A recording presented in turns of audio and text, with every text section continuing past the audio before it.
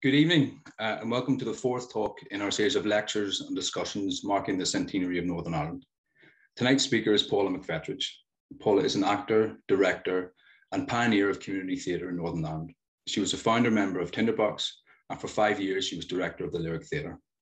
Today she is the artistic director of the brilliant Belfast-based theatre company Kabosh. Before I hand over to Paula, I would like to remind you all that you can ask questions in the Q&A box, or even just leave a comment down below and we'll try and pose them at the end of the talk. So thank you for joining us tonight and I hope you enjoy Paula McFetridge.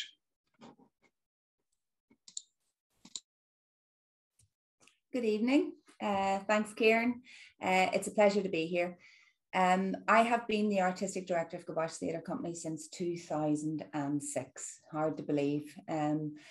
And I thought what I'd do is I'd give you a brief overview about Kabosh, first of all, kind of what we do and what we don't do and how I think it fits in with the themes of this evening's talk. We perform theatre in non-theatre spaces primarily.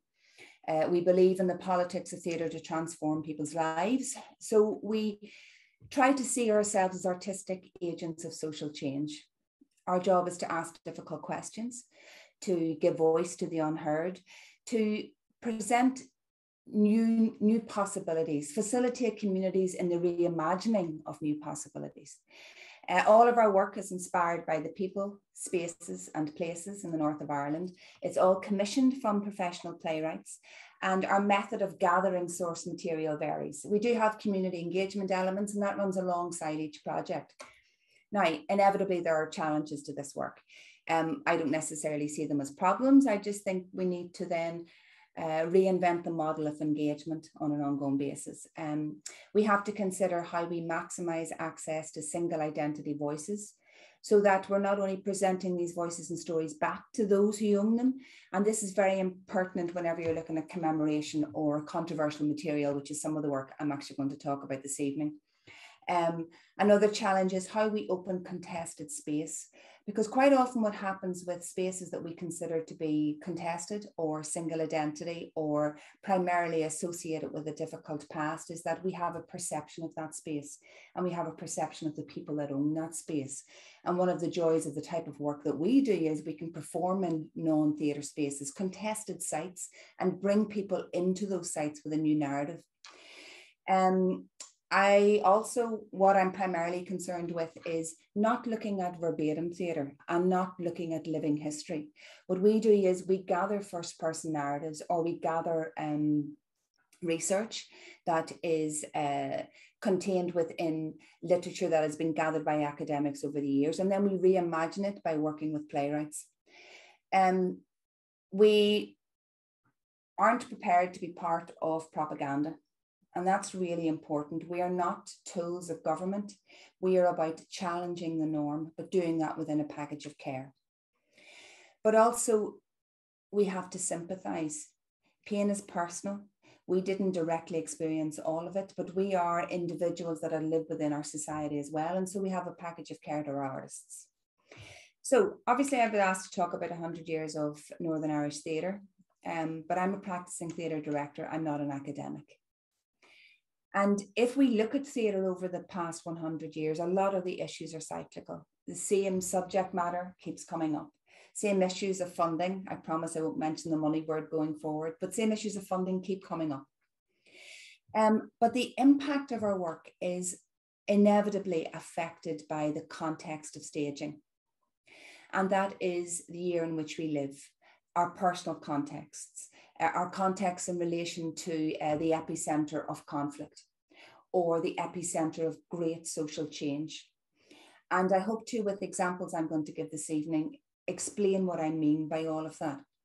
One thing I wanted to say before I go any further is there is a very useful book, and it's a book called State of Play, and it was produced by the Linen Hall Library many moons ago, and it was created by a brilliant woman called Ophelia Byrne. And it looks at the theatre and cultural identity in 20th century Ulster. And what she does in that book is she takes seminal productions within the 20th century, but what she does is she looks at when the production was staged and why that makes it important. And for those of you that are interested in how the arts and politics collide and what makes different stagings different and have a different resonance and connect with new audiences, it's a really useful book to look at, and you can get it at the Lindenhall Library.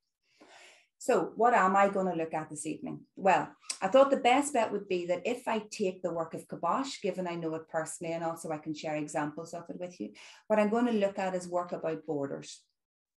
I'm going to look at the role of theatre in commemoration. I'm going to look at the role of theatre in dealing with the legacy of conflict, because that is a lot of the work that I would do.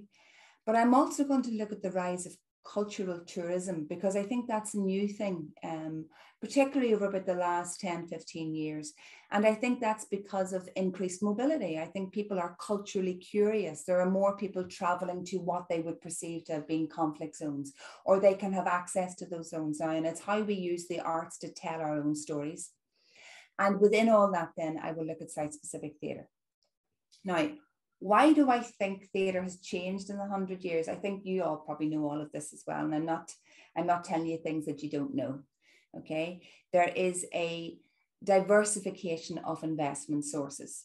So now there are a lot of projects that can be created to commission, to tender.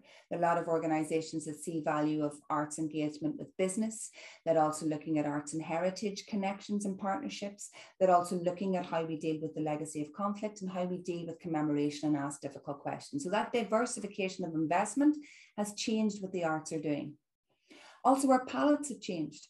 We have sophisticated tastes.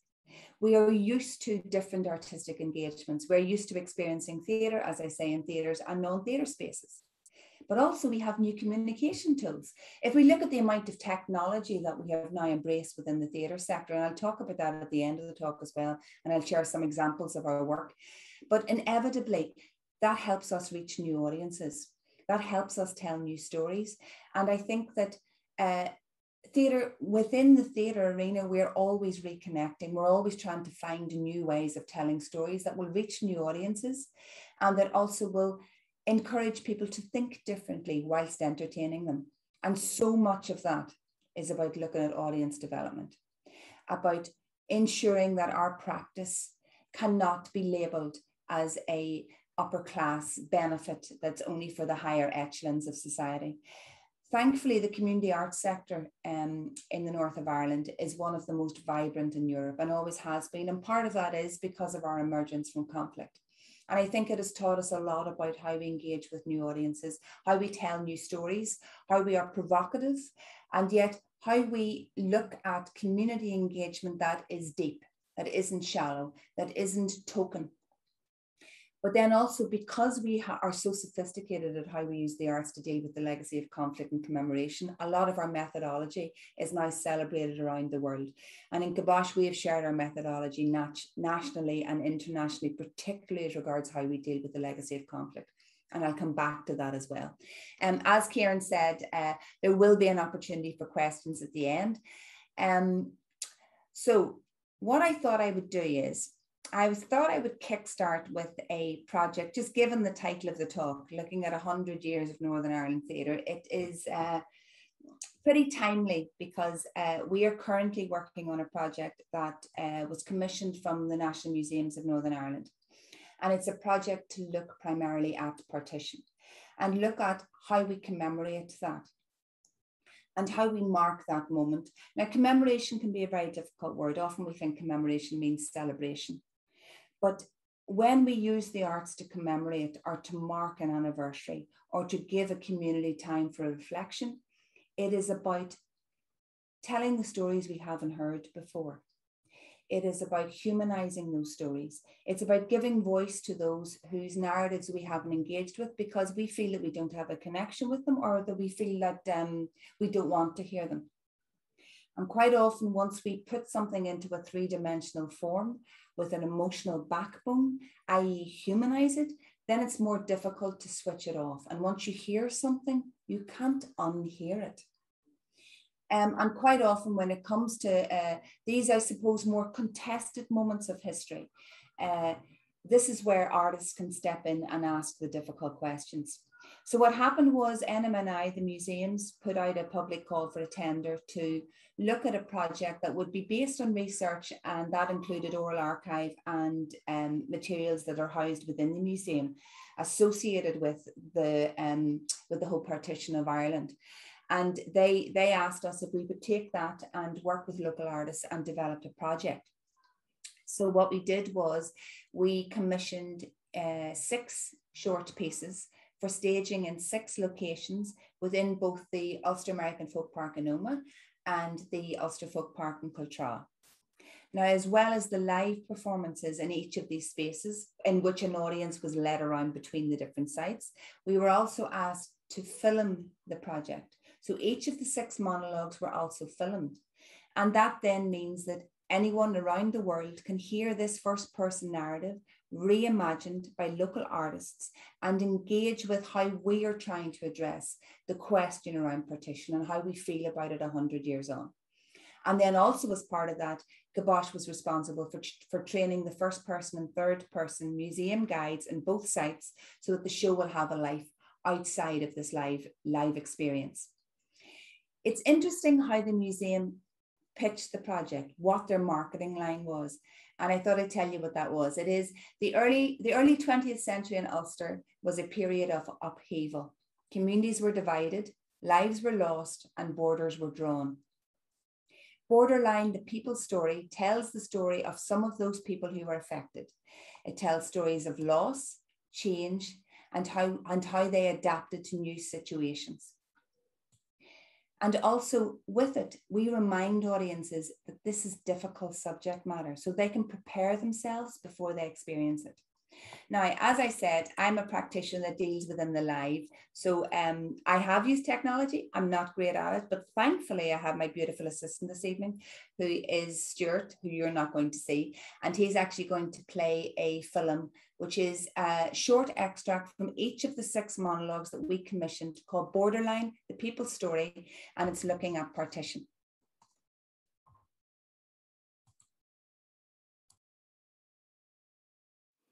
After the armistice, I had hoped he might get better. But the reality of war was still very much around us. Limbless men, blind men, men whose minds were gone had all come home to remind us. Apart from work, John never left the house now. Around Europe there was peace, but not in Ireland. We had our own personal war to keep us supplied with the sickening headlines of death and terror. The Belfast pogroms, the Lisburn pogroms, villages like Cushendall visited by terror, and all set in type by John. After partition, the violence continued in the north. The most appalling episode in 1922 was the massacre of the McMahons. John came home that night with a paper in hand and didn't say a word. He just stared and stared at the report. Head Constable Johnny Ferguson here. We've signed up dozens this week. We don't even have uniforms yet, but we have a very smart armband. Money? That's a very good question. But no, not a penny piece. You're doing it for king and country. No mercenaries required. You're here to fight the IRA. Because as you know, they're running amok from the south across the new border. In the Armagh, Fermanagh, Tyrone, and Londonderry. And the Royal Irish Constabulary aren't doing a hand's turn to stop them. It's also our mission to prevent the vigilante groups heading to the border from Belfast and Lisburn. Now, UB specials are here to stabilise the new Northern Ireland. At this rate, things are so volatile it could slide off the map. But I'm here to lead you, to inspire you, and to instil you with courage. The British government put a meandering border across the island of Ireland, and for the first time ever, goods were not able to move freely across the country. Suddenly we had border posts and excisemen, and ordinary men and women who had never broken the law in their lives became smugglers. I found myself sewing hidden pockets into dresses and coats. My biggest sellers were extra large bloomers for transporting everything from tobacco to butter. People are very ingenious. A friend of mine lived right on the new border, and she would take orders for people from the other side, and they'd come and collect them when the excisemen were gone. Most people think the border's an absolute nuisance. Nobody thinks it will last, so everyone's making hay while the sun shines. And I thought, well, why not? The truth is, I helped everyone who came here. They were too scared to go to hospital for fear of being caught. Maisie Kennedy's husband arrived in a hell of a state because Maisie made a homemade bomb on her wee stove and it exploded in her face. And then there was John McKee, came in dripping blood from shrapnel, so I gave him iodine to clean out the wounds and pills for the fever. Oh, there were so many at our door. All through the night they came. Those poor, broken people. And sure, I know they'd been attacking the police, but they're human beings and neighbours. I won't turn them away. Plus, and even more importantly, I don't want to be attacked for not helping them.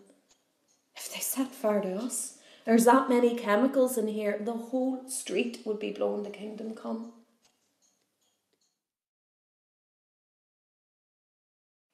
Oh God, the disgrace of it. I told myself I'd stay at home from now on. But as the minutes, the hours ticked past, the thirst on me grew, and when the clock clicked 12, that was me, off like a sheepdog racing after the lambs. Into Riley's I went, and it was all quiet, but for the regulars. "What'll it be, Flossie?" said Brian behind the bar. "A slab of butter and a wee poke of tea," I said. "You just wait in the snug," he winked, "while I get it ready." And I nipped in, closing the door from prying eyes. Brian passed me a wee sherry through the hatch, and glug! The fire down my thrapple, right into my belly. Oh, the relief of it. Finally, I could forget about the gunshots at night. It scared the life out of me with Alfie and the B specials roaming the land. Alfie's always said if partition doesn't last, everyone will be off to America. After the prisoners were released, I went back to doing what I do best, organising rebellion. In the 1918 elections, Sinn Féin won a landslide victory and formed a breakaway government, Dáil-Éireann, and declared Irish independence. For most of this time, I was capturing as many weapons as I could, while the Dáil set about building a state. The British government outlawed the Dáil and Sinn Féin, and the conflict intensified. The War of Independence had arrived. In the northeast of the island, the conflict had a particular sectarian aspect. A mainly Protestant special constabulary had been formed, and loyalist paramilitaries were active. They were attacking Catholics for IRA actions, and in Belfast, a sectarian war raged in which nearly 500 people were killed, mostly Catholics. I spent most of my time attacking black and tans and auxiliaries and getting weapons across the country. There was a great solidarity among Irish people were acts of civil disobedience, like railway men refusing to transport British forces or military supplies.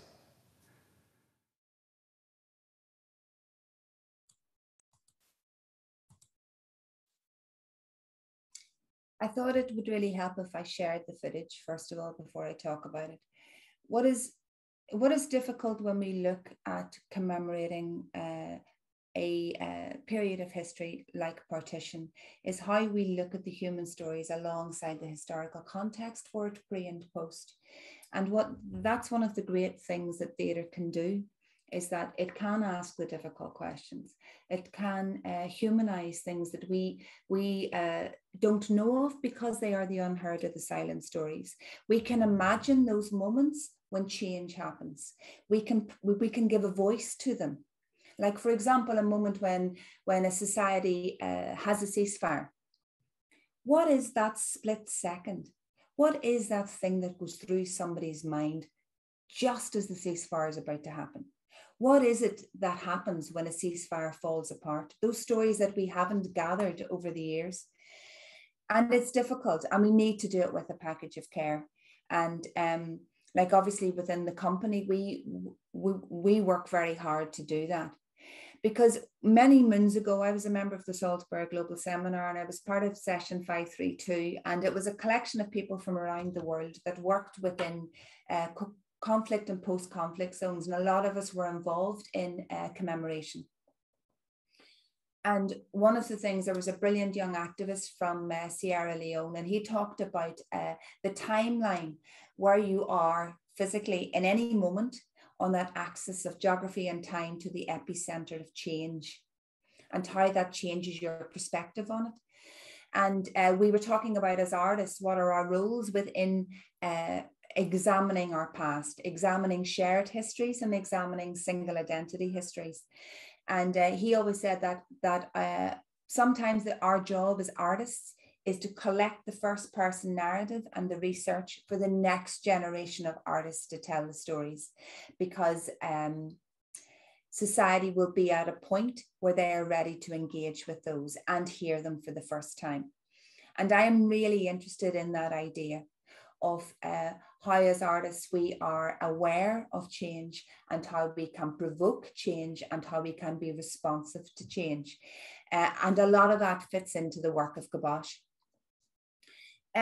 It's also interesting when you talk about things like this, that we need to talk about it not being necessarily balanced. It has to provoke, because otherwise, when we come back to these moments of commemoration, say in 10 years' time, when we're looking at the 110th anniversary of partition, we don't want to be asking the same questions again. We want to be asking different questions. We want to be asking better informed questions, questions that have a deeper engagement. There's no point in us coming back to each anniversary and commemoration in a cyclical manner where we simply mark it. It is about having new conversations and facilitating that. A lot of the work of Kabosh is within commemoration. And as we know, that model of spectacle has been used to mark big commemorations over the years. There is a really interesting, for those of you that are interested in this work, and I'm sure a lot of you know about it, I sit on the Decade of Centenaries Committee with the Community Relations Council. And out of that grouping, there was a Creative Centenaries Toolkit, so that we could look at best practice around how we mark those moments, which we all have different memories of, we all have a different relationship with, and to ensure that we have collective conversations around societal change and how we can be better informed citizens. And I would recommend you all to look at that. We have done a lot of work within commemoration during 2016. As you can imagine, we were very, very busy. During 2012, we were very, very busy, obviously, because of Titanic. And also in 2016, we had the anniversary of the Easter Rising. We also had the anniversary of the song. And it was about, I was very interested in how could we create projects, artistic engagement projects that would speak between communities. And I think that that's something that we are very literate in as artists in the North. And I think it is because of the seismic change that has happened within such a short period on our island and how we engage with it as artists. There are other projects within Kabosh that we have created over the years that have dealt with the concept of borders. And I thought that an interesting way of me to move into other examples of our work would be to actually look at those. So rather than Stuart sharing the information with you, I'm actually going to try and share a PowerPoint with you with some footage, and here's hoping it works. Okay, let me just get this up in front of me. Bear with me, bear with me, bear with me. Okay. I know I'm not doing it right. Okay. All right. I want to tell you about two projects.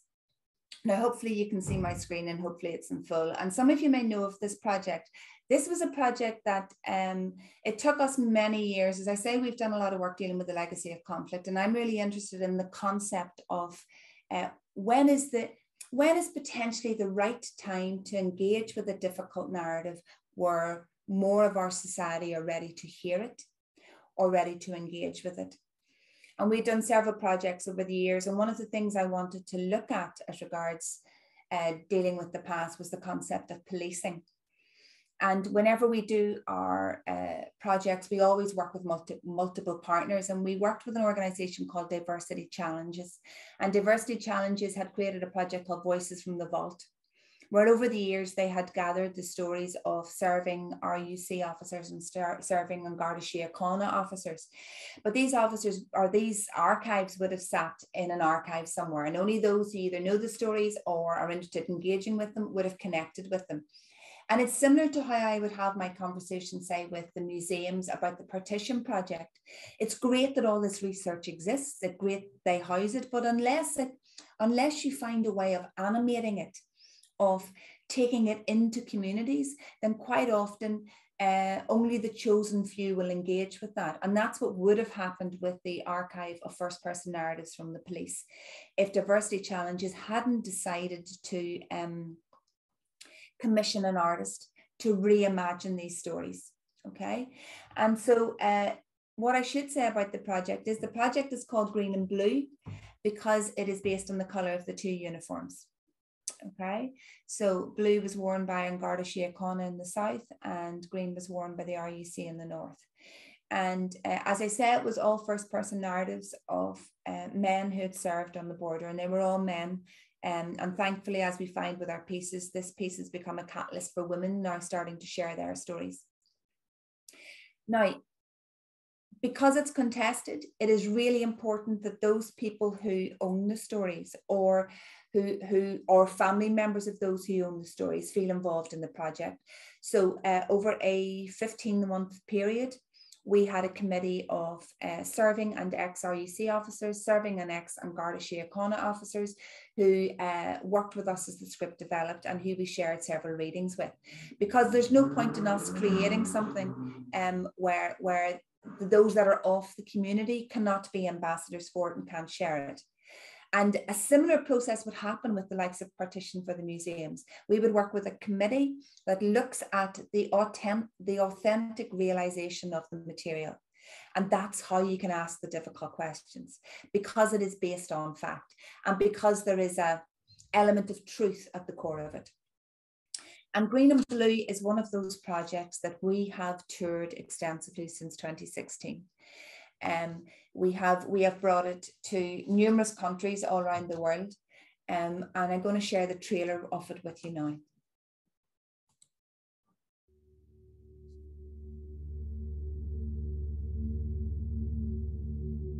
They call it the Black North. Should have called it the Cold North.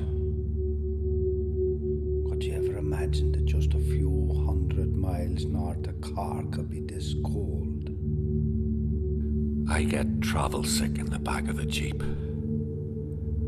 Sometimes I wondered if it was really claustrophobia.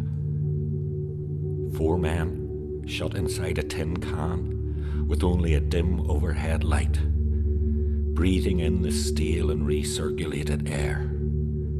knowing there was nothing you could do but endure the bone-shaking journey in a vehicle built for survival rather than comfort. At one point we took on a role that then became an identity, and that identity now defines us. I'm no longer Eddie, nor you David. I'm a guard, you're a peeler. We're a uniform. Not real people, and rightly or wrongly we now view the world from that perspective.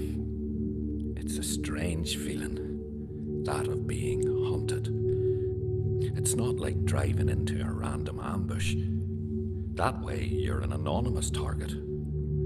But when you know someone is specifically targeting you, Watching your movements, compiling a dossier with your name at the top of it. seeking an opportunity to kill you. Also, this part of the field can join that part of the field. Do you think it will ever end?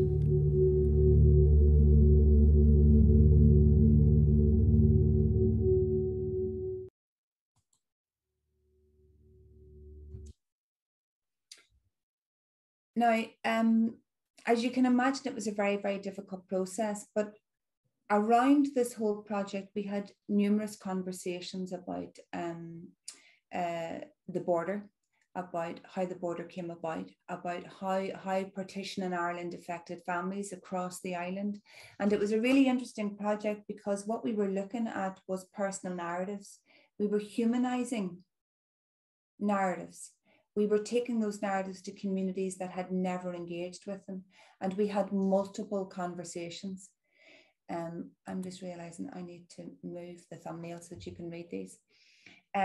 We worked with a playwright called Lawrence McKeown, and the two actors that were with us from the very, very beginning of this project stayed with it actually right to the end. We did a 4-week residency in Edinburgh. We've toured it to Brussels, we've toured it to Paris, we've toured it to Dresden, we've toured it all over the world. And really interestingly, because it's a human story, it led to other people talking about their relationships with borders.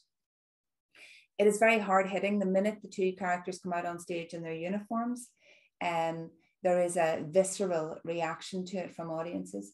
We've performed it in theatres, non-theatre spaces. We've performed it in abandoned prisons. We've performed it in community centres, in very, very different communities. We performed it for loads of ex-guards. We performed it for loads of RUC, current RUC, current PSNI.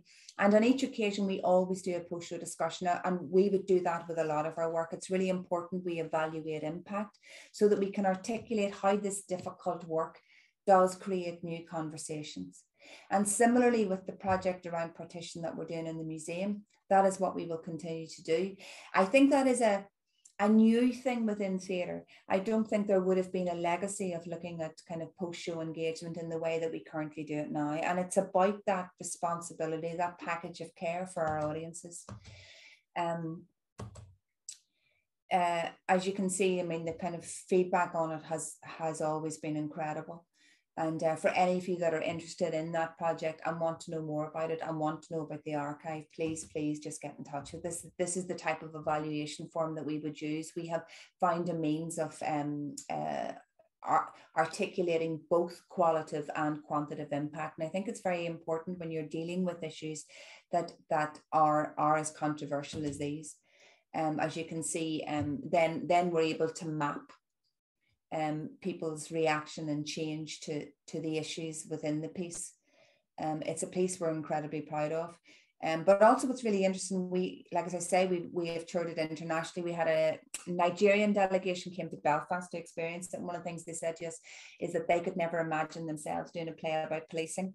And I said 6 years prior to us doing this, I didn't think our society was necessarily ready to ask difficult questions about policing. And so the context wasn't ready for us then either. The other project that I wanted to briefly touch on used a very similar methodology and also talks about borders. And it was a project called Lives in Translation. And Lives in Translation, similarly, we worked with a community and gathered their stories. And on this project, we worked with Somalian asylum seekers. based in the north of Ireland, and we interviewed their support workers as well.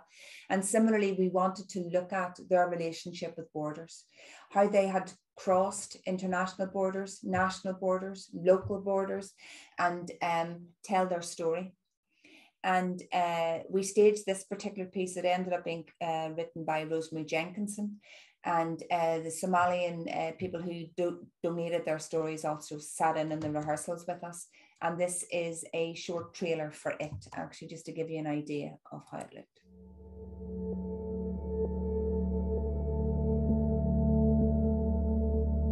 You're part of the asylum industry. It's nuts. I'm a very expensive commodity. Don't you forget it. Something is always lost in translation. I had a choice. To kill myself. To kill or be killed. What choice is that? Something is always lost in translation. I'm still here. 10 years. 10 years lost in the system. I fled war. Now I'm in a battle.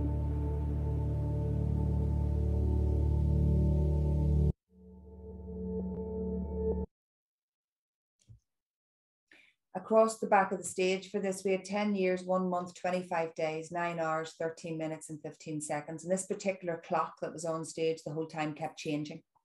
And it was about the length of time that our protagonist had spent in Ireland, being moved north and south, crossing the border, moving across borders between here and elsewhere, and telling her story. It was about humanizing a very, very difficult narrative. It was about putting into a three-dimensional form somebody whose narratives we have no understanding of. And through that, helping us consider this idea of how do we become active citizens within an inclusive society? What is it that we are offering those that are ending up on our shores? And how welcoming we are being to them. We started this piece off and we did it in container lorries as part of the Belfast Festival, and then we toured it around courtrooms all across the north of Ireland and into the south as well. Again, the impact on it was incredible. But what is interesting about it, quite often the audience members in the post-show discussion would look around the audience and say this is a very wide audience, and I would say it's actually not those that are affected that need to hear this narrative. It is the wide audience, those that have no direct experience, that need to be better educated, need to have a greater knowledge. And again, I find that with a lot of our work, that quite often by engaging artists to deal with this subject matter, we're able to take these stories to new people. Again, we used a very similar evaluation form to look at the quantitative and qualitative impact of the work. As you can see, we set baselines. We asked people how they feel about key questions before and after the performance. And again, we're then able to quantify kind of, how people feel about it. I'm going to stop the share on this for a minute. Okay, so you're back to me. I'm conscious that time's going to kind of flit along on me. So what else did I want to talk to you about? Yeah, like current trends, the other trends that are currently really interesting that I don't think would have existed within theatre 100 years ago, in fact, they definitely wouldn't, is the drive towards site-specific work, this drive towards installation work, this drive toward kind of pop-up guerrilla tactics. And of course, there's also still the place for kind of theatre housed within theatres like the Lyric, but also when you have that kind of mainstream repertory theatre, that is what the independent sector are responding to. But the other thing that's very interesting is that because there is greater mobility of people around the world, there's been a massive rise in cultural tourism, and particularly political cultural tourism, which obviously we are very interested in Kabosh because of the type of work that we do. And we have worked with multiple partners over the years. For example, for the new opening of Hillsborough Castle and Gardens, we were asked to look at their research material and animate historical figures and give them a contemporary feel and bring them alive in a way that humanized them, but also didn't make them anodyne. It didn't make them neutralized. kind of showed them warts and all. And I think that's what audiences engage with. We did a project down at Castlereagh Castle that looked at Mabel Ainsley that a lot of people didn't know about. That brought an audience on a journey from the gardens into the castle. And then also we have done a lot of political tourism. And I just want to briefly touch on how we have used technology to do that. And there's a specific project called Streets of Belfast. Now, what I'm going to do is, let me just 1 second while I do this without hitting on the wrong button. I'm going to go into here. Okay, share. All right. Now, this is a project that, again, was a long time in the making. Okay, but what we did was, and we were funded by the Tourism Board to do this, instead of I suppose tampering with history or tampering with that with people's personal testimonies, what we were asked to do was to actually take the political tours that were existing within the Falls Road and within the Shankill Road, and we were asked to create animated walking tours. These tours come with a health warning. What you will hear for the next 3 hours and witness for the next 4 or 5 miles is my interpretation of history. So take it and listen, and when you go back to where you're from or where you came from, try and develop your own understanding of what you've heard and seen today. Okay, so that person that you just saw there is a tour guide from Coistue, which is a umbrella organisation for Republican ex-prisoners. And we worked with them on the Falls Road, and we worked with SASH, which is the Shankill Area Social History Group on the Shankill Road. And we took the tours that they were already doing. And what we did was we commissioned short dramas on key locations along those walking tours that put their first person contemporary narrative into a historical context.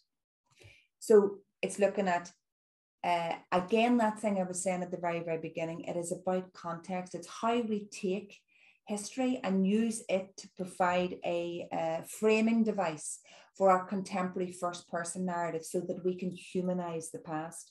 And what we did was we created a GPS tracking device so that people could then walk the length of both of those roads whenever the tours weren't on, and would have access to archive footage of the roads, would have access to the first person narrative, would have access to the new dramas that we'd commissioned, and experience the roads as they exist now, while also being able to see and experience what they used to look like. And also through the technology, those that attended the event were able to access additional material that had been archived through the University of Ulster, through the Cain website, through the Linenhall Library, through the library service. So they were able to build their own picture around what they were witnessing whilst they went on this particular journey. It is a really interesting project because it is about allowing the first person narrative to exist and the stories to exist as the community, so the communities can tell them themselves and have faith in the story that they are telling. But also it is about putting a context around that deepens the viewer's engagement with it. Those particular experiences, now we have created we were funded by the Tourist Board to have a particular element of our website where you can actually do the tour. Now, the advantage of that is for those people within our communities and those people nationally and internationally that want to hear how we are telling our own histories, that don't feel safe enough to yet go into those communities, that don't particularly want to go into those communities, or that don't have the means to go into those communities, can actually experience the first person narratives and the stories of those communities from the context of their own homes, from their own sofas. And that is an incredible gift to be able to give people as regards how they engage with Irish, British, Ulster history, and how we can use the arts to do that. Prior to us being able to use this immersive technology, we would not have been able to do that. And it has become an incredible educational tool and is used in various universities throughout the States and within conflict zones. As I say, we have toured our work to Rwanda, South Africa, Nigeria. We have shared the methodology of conflict resolution within the global landscape. And it is a great gift that we can give to the rest of the world about how we have used the arts to deal with contested histories, to deal with the concept of commemoration, to look at dealing with the legacy of the past. Because the other thing that we have discovered is that the narrative of conflict is universal. We're all dealing with the same issues. We want to ensure we don't pass on the cycle of violence to the next generation. We want to ensure that we don't step on the memory of a dead loved one. How do we remember without memorializing? If we remember, can we forgive? Which is a massive question that keeps coming up for us. How can we bear witness to the stories of the victims, the perpetrators, the combatants, the family members, and how all of those different narratives need to be heard in order for us to have a deeper understanding of who we are and where we came from. Now, I would say, and like it is very challenging working in an environment such as the north of Ireland. But given the work that I am currently interested in, and given Kabosh's commitment to confronting issues head on that are of social and political importance, living where we are is also an incredible opportunity. I always say, if you can't imagine a provocative artistic response to history, space and community in Belfast, well, where else can you do it? There are multiple stories still to be told. There are misconceptions that need to be grappled with. There are sensitive issues that the media and politicians can't or won't address. There are contested spaces and there are narratives to share. I'm acutely aware of the responsibility of the artist. There is a time to tell a story, a time to challenge, a time to simply give a voice. And with experience, we become better at knowing when the best possibility for deep engagement can be. Our main job at the moment is we need to really ensure that our theatre sector remains alive to tell the tale, particularly coming out of what we're coming out of.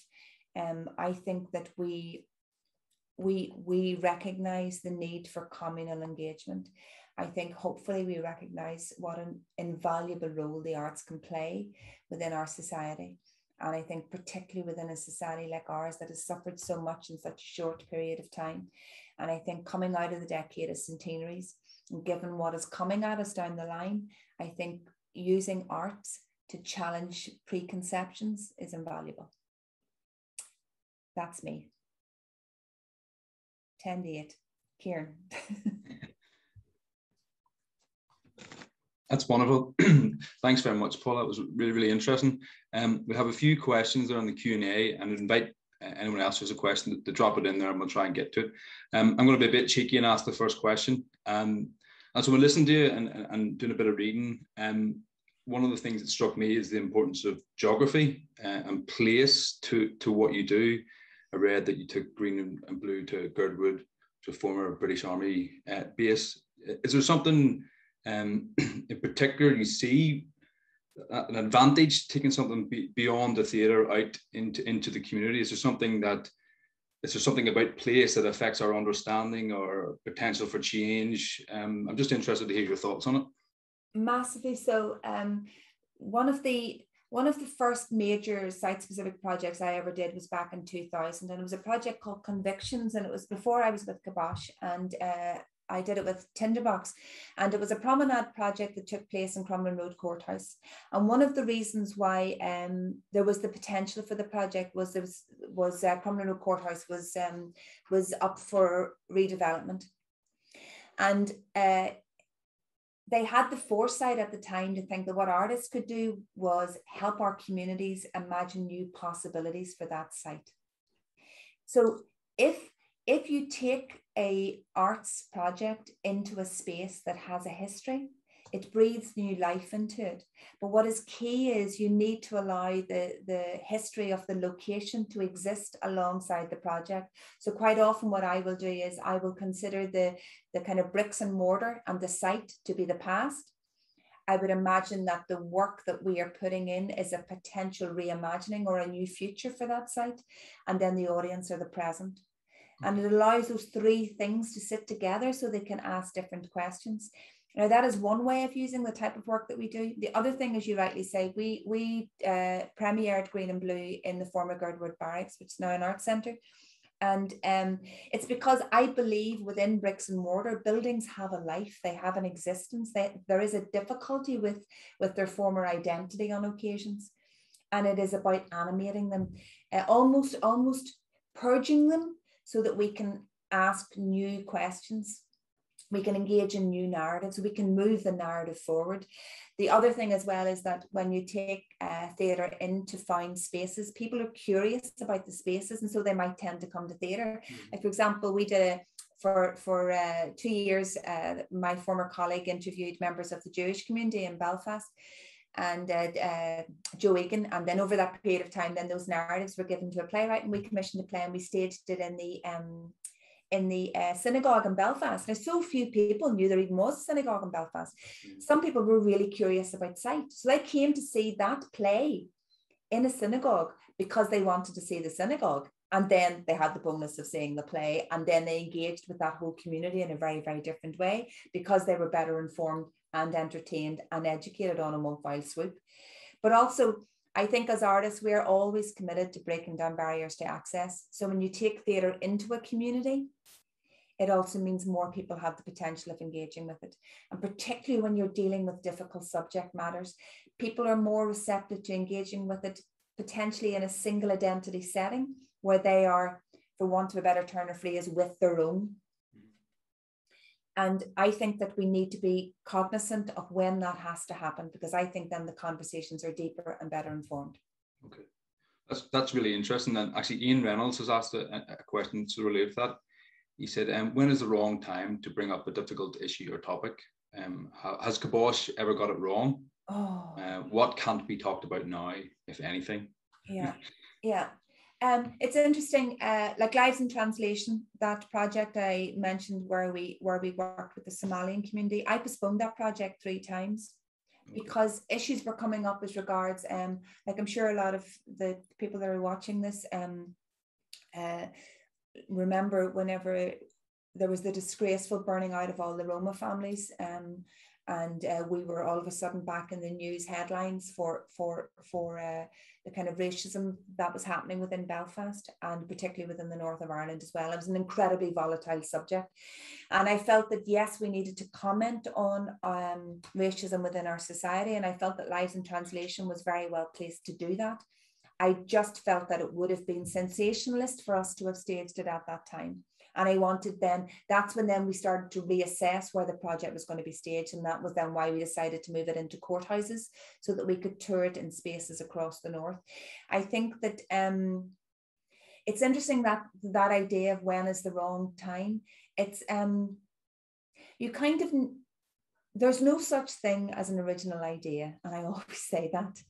We're all thinking of similar subjects. And the minute you start working on something, you start seeing it in the newspapers, you start seeing it in the media, you see other people are talking about it.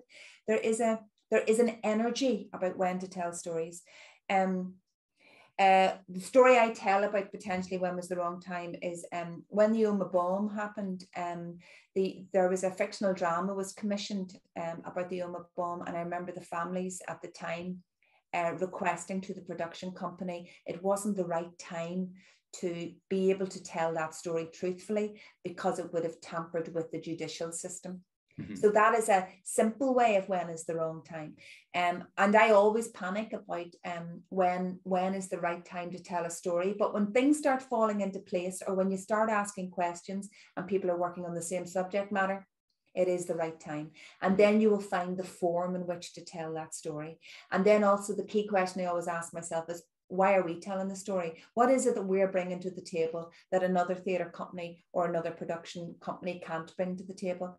Like our recent project, The Shedding of Skin, is about women as a tool of war. That took me 4 years to develop because I was so aware of needing to find the right form to tell it in, the right team to put on it, and to tell it within an international context that didn't allow it to become parochial.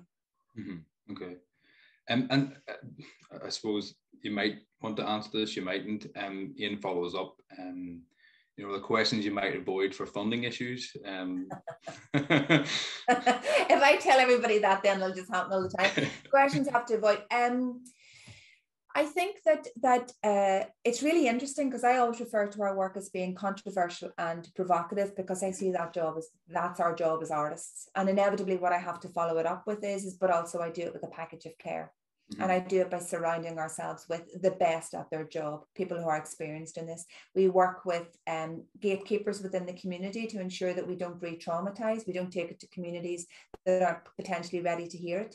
We also work with agencies that provide a package of care for both the artists involved and for those that share their stories with us.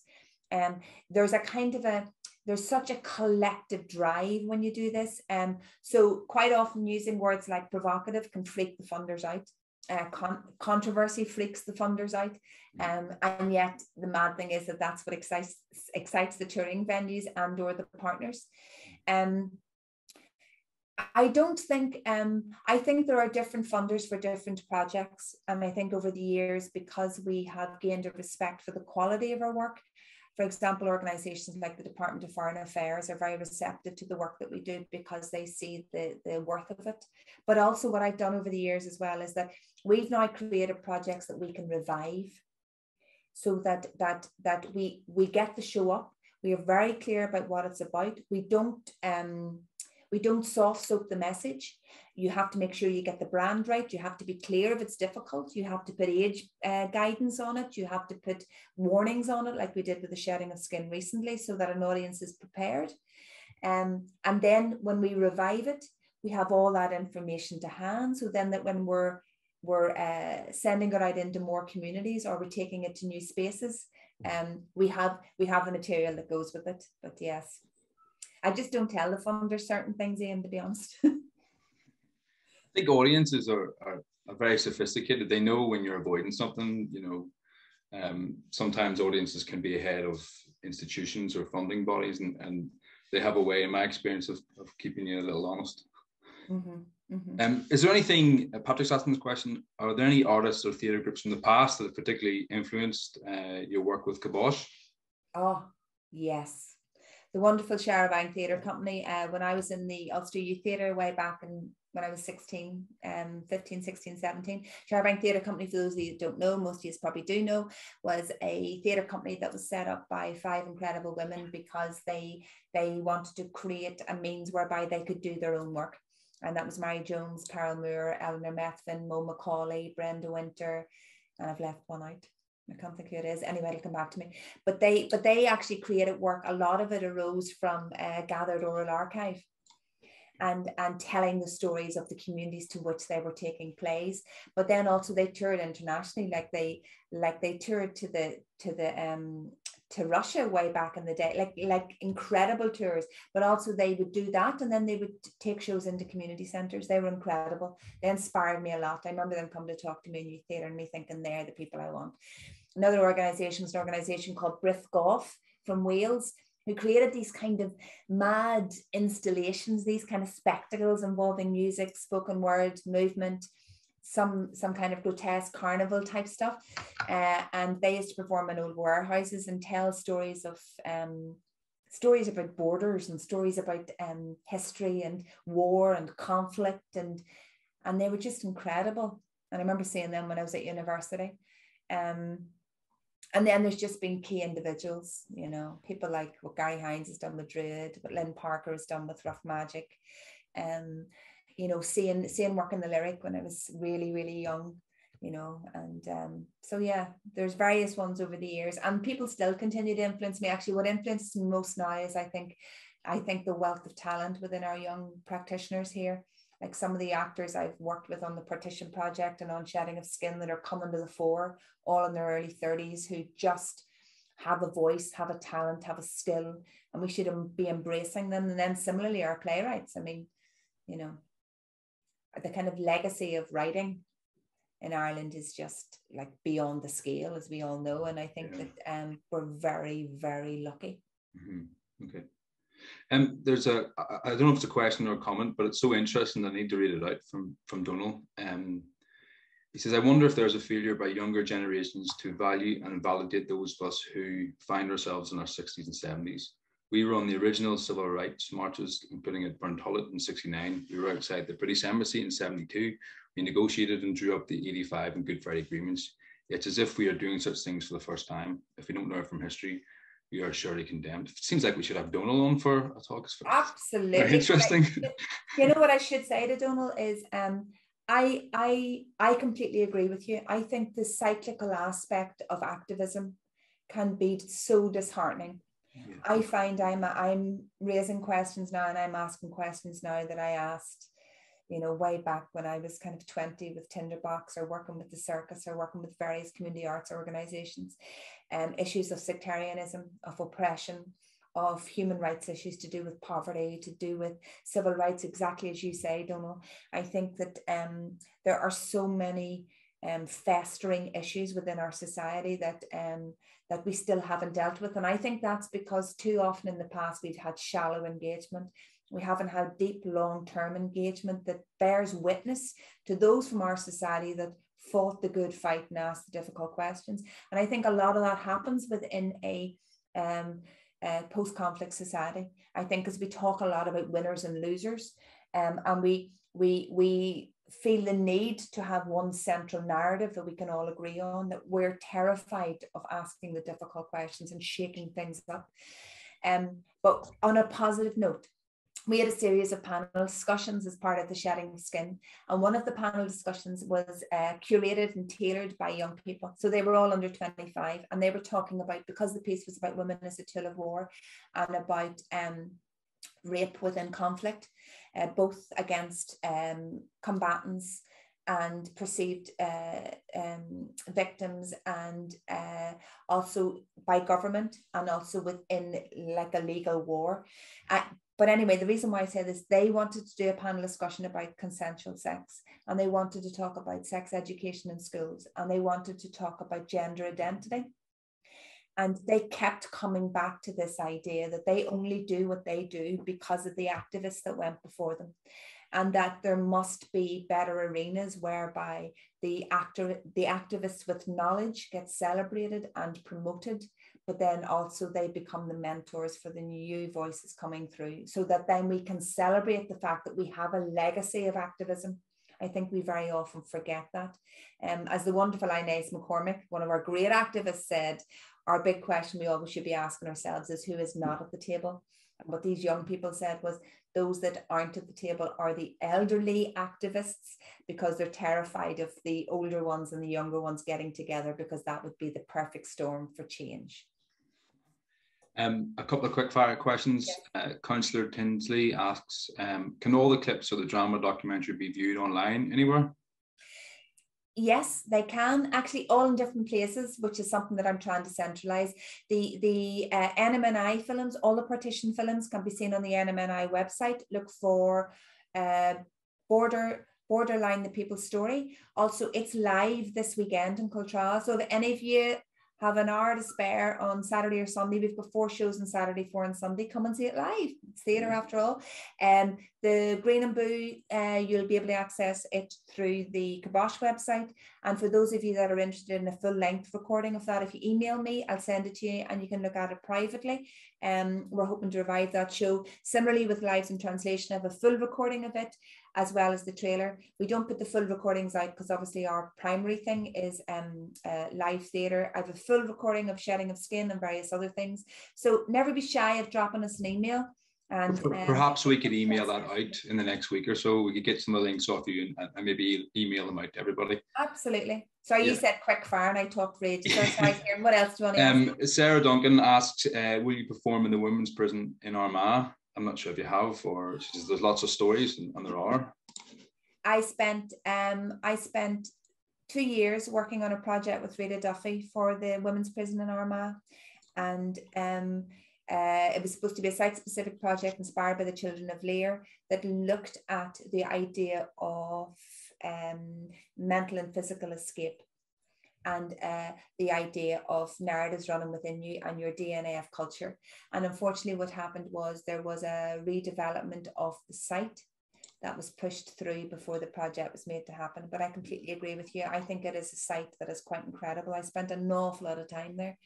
And I think that too often with a lot of those sites, back to what Ian was saying earlier, that like sometimes we're so terrified of the stories that we as a society connect with sites that we see as contested, that we prefer to shut them down rather than, I suppose, lease a new life into them. Just to take a quick sidestep, so we have a contemporary collecting project, COVID-19 and Me. It's all about collecting the history of the pandemic. And it seems that your play, King of East Belfast, should be included, because if it was billed as the first socially distanced play. You set it up last summer. I don't know if you could talk briefly about that experience. Yeah, King of East Belfast came, Stephen Beggs, brilliant writer, performer. He's worked with me a lot. Stephen was, he was very interested in the narratives of his in-laws. Like, I know, never work with your in-laws or with animals or children, and he like decided to do all of this and interview his father-in-law and look at his father-in-law's family and their history of small trades businesses and in East Belfast. And his wife's grandfather was known as the King of East Belfast, and he basically was ran a bookies business, and Stephen wanted to tell this story. So anyway, we commissioned the play. It's going to be a one-person show. We were in the middle of the first wave of the pandemic, and the wonderful Conswater Shopping Centre said that they would host it. And because we were hosting it in a public space like that had full parking, full security, full sanitation, we were able to do the show there. And again, what we underestimate is a lot of the production crews that we would work with, because they're used to performing in the bizarrest of spaces on shoestring budgets and liaising with multiple stakeholders, they put in place a full COVID assessment. And we had a socially distanced audience who were all masked, which I think we underestimate how difficult that is for a performer. It's nearly as bad as giving a talk on Zoom, that you can't see everybody. So for the performer, this was all they could get. So they had no idea whether an audience was liking it or not. Audience were all socially distanced, one way in, one way out. And the show was just incredible. It just really worked and connected to people. But what I do want to tell you about it is that whenever the manager of Conswater first showed me around, he brought me into the old Northern Bank, or the old Ulster Bank in Conswater, and right in the middle of the unit there is an electric shutter. So all he had to say to me was, imagine when the audience come in and they all sit in their seats with their masks on and they haven't been to theatre for 6 months, and all they hear is and the shutter goes up, right? And it's like the curtain rising on theatre again for the first time. And Stephen is the actor, was on the far side, but you could hear this collective intake of breath. And the audience thanking us afterwards for having made it happen. So it was a combination again with all these projects. It was partners. It was Eastside Arts Festival. It was Conswater. It was Arts and Business for funding it. It's the imagination of an artist like Stephen, and then a great crew who could do a COVID assessment just like that and turn it around and make everybody feel safe and welcomed. Brilliant. Sounds fantastic. So last question, and we've asked this, I think, to everybody who's been on as part of our series. So if you were to be a representative for the arts, we're looking at history of Northern Ireland 100 years from now. We're a museum, we're very interested in objects and exhibitions. So what objects from the last 100 years from the broad arts community would you put in that display? Not to put you on too much of the spot there, Paul. See, well, you kind of prepped me for everything else, and then you just hit me with the hardest question to see if I can pull it out of the bag. Now I'm just talking so I can think. What would I put in it? Would State of Play make it in there? Would that be? I think State of Play is a really interesting book. Now, obviously, like, I assisted on it, but I think it's very clever and off its time. And I think it's so user-friendly because it has a political timeline along the bottom of it. So you know the context of each production. Yeah. I think it would go in. I think I would probably put in, a handwritten copy of Digging by Seamus Heaney. Okay, yeah. I think I would probably put in, Paddy Galvin's play, We Do It for Love, okay, which was one of the first ever oral archive plays. And it was staged in the Lyric, I think, probably about 74, 75. Okay. A really interesting piece for anybody that doesn't know it. Paddy was a Cork man, and was never really staged again. It's so worth doing. I would put in Somewhere Over the Balcony by Mary Jones and Bank Theatre Company. Okay. It's like an eloquent poem that celebrates the Belfast vernacular and tells a really interesting story. From Kabosh, I would probably put in, it's very controversial. What do I choose? I would put in a copy of Belfast by Moonlight, and it's a show I didn't mention this evening. Belfast by Moonlight was a show we staged in St. George's Church on High Street to mark the 400th anniversary of Belfast. And it was I've forgotten the word for it. It's a poem that is set to music, and it was written by Carlo Geibler with music by Neil Martin. And we had a community all-female choir, and it celebrates 5 women, all fictional, who all represent a different period in Belfast history, and they come back to the church to say their farewells. And it just was one of those projects that I suppose was, I'm a Belfast girl through and through, and it just kind of celebrated everything about this city, but also didn't let us shy away from oppression, the cost of industrialization, gender violence in the city, sectarianism, and yet it did it in this beautifully poetical way that made you think and feel differently, whilst in this incredible setting that so many people had never been in. Wow. Okay, that was pretty thorough for thinking off the top of your head. That was very good. Again, for asking me a question. Yeah, no, that's really interesting. And actually, I just want to say thank you for coming on tonight and speaking to us and making the art so accessible, but telling a really interesting story and sharing your work. And it's been really fascinating. I'm seeing some of the comments in here. I think everyone else agrees. It was really interesting. I just want to say thanks very much to the Heritage Fund's Shared History Fund for supporting the talk tonight. A quick plug for our website and our next speaker, which is Professor Fergal McGarry, and he's talking about the killing of Sir Henry Wilson on the 11th of October.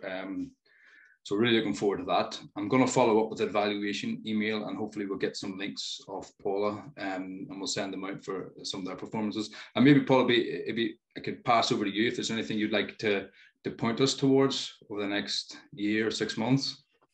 Main thing is, if you're interested in our work, the easiest way to do it is just to sign up to our newsletter. We do a monthly newsletter. It is very informal, but it tells you everything that's coming up, and you can do that on www.kabosh.net. If you're interested in the Borderlines project, come along this weekend. I promise you it's a beautiful experience, 75 minutes long. You get some fresh air as well. And the other thing is obviously follow us on social media for those of you that are interested, and don't all get in touch, because there is a civil rights project that I've been working on for a while.